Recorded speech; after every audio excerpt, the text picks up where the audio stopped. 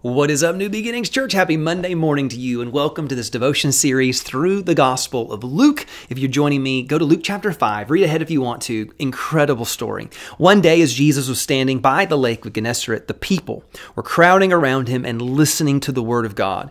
He saw at the water's edge 2 boats left there by the fishermen who were washing their nets. He got into one of the boats, the one belonging to Simon, and asked him to put out a little from the shore.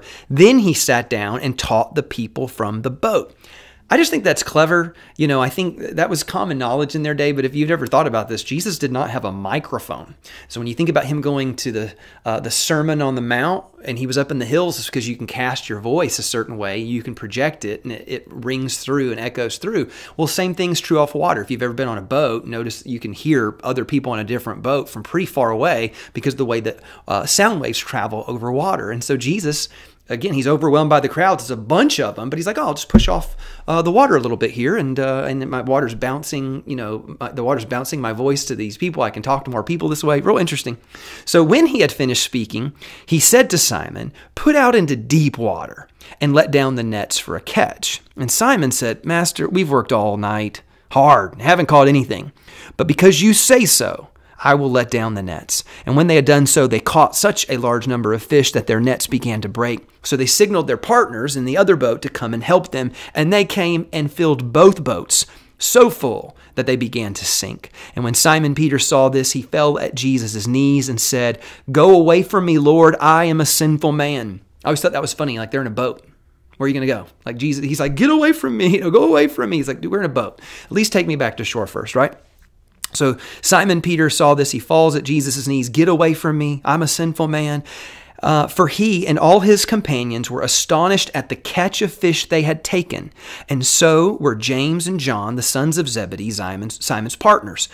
Then Jesus said, "Well, don't be afraid. From now on, you will fish for people." So they pulled their boats up on the shore, left everything, and followed Jesus. Of course, if you read maybe a New King James Version, it says it a little bit different. It's from now on, you will be a fisher of men. And I think that's amazing. He says, "Follow me," and you're going to become a fisher of men. I typically think most of us, when we come to Jesus and we hear that call to follow Jesus, we're normally dreading it. We're like, "Oh, I guess I got to give up this. Oh, I guess I got to quit doing that. I guess he's going to make me stop doing these things." And it's like, well, that's not actually what he said. Now, I think if you follow Jesus, that a lot of amazing things are going to happen in your life. You're going to lose your desire for a lot of things that actually are harmful to you. Like, I think God will do that work in you. But notice when he says, "Follow me," to follow Jesus is to fish for people, and fishing for people is following Jesus. You cannot separate those two ideas. And so I just want you to consider the fact that, like, everywhere, every day, all around you are people who would love your encouragement, your prayers, your hope, your faith. They would love for your kindness and generosity in their life. They would love to experience Jesus through you. And then again, if that opportunity presents itself for you to step in and say, "Hey, can I share with you my faith, or can I tell you about Jesus, or can I invite you to my church?" Whatever it is. I want you to be thinking.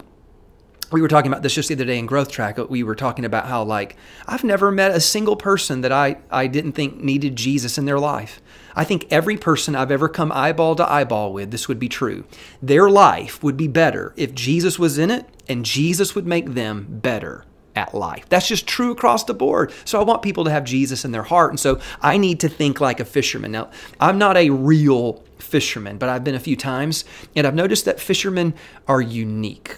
They're unique people. They're in their own world a little bit here. But I love how they are. They love it. That's the first thing I would tell you. If you want to be great at catching fish, you have to love it. There is an adrenaline rush that when the fish gets on the line and you feel it and you get into this little wrestling match with a fish on the end of your line, it's just fun, but you got to love it. And so you got to love talking to people, or love sharing your faith, or you got to love people, really, is the main thing. If you love people, hey, I need to help you connect to Christ. That's the most important thing for you. Number 2 is this: they study fish. A real fisherman, they're real, they know water depth, water temperature, different places in the lake. I mean, they study and they know, at least the good ones do. They know. And so I'd say, hey, when you go talk to people, actually consider like, where are they coming from? What's their background? Maybe what would be their questions or struggles with coming to faith? And how can I at least be prepared to answer some of the questions that they might have? Let me do a little study. And then thirdly, I'm going to say something that's super obvious is that fishermen go where the fish are. Fishermen just go to the fish. And so at some point as a Christ follower, I don't want to have a life that ends up having this little bubble where it's just me and a handful of my Christian friends who think just like me and talk like me. Now, again, you do want people in your life that you're journeying through life with. They're your deep and close personal friends. That's wonderful. But you don't want to be limited to that's the only people you hang out with. You want to intentionally go find people and places that, again, people that are away from God, that you can say, let me go and be a part of this group, be a part of this team, be a part of this whatever, so that I can go love people and show people the love of Christ through my actions and through my words. Can I get an amen? Let us, like this early story, let us follow Jesus by becoming fishers of people. Can I get an amen? Church, I love you so much. God bless you. You guys are amazing. I love you so much, and I will see you tomorrow.